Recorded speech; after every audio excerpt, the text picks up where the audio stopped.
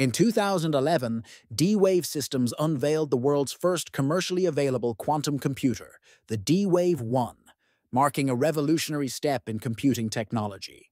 Unlike classical computers that process data using bits in a binary state of 0 or 1, the D-Wave 1 employs quantum bits, or qubits, which can exist in multiple states simultaneously due to a property called superposition. This allows the D-Wave 1 to tackle complex optimization problems vastly more efficiently than its classical counterparts.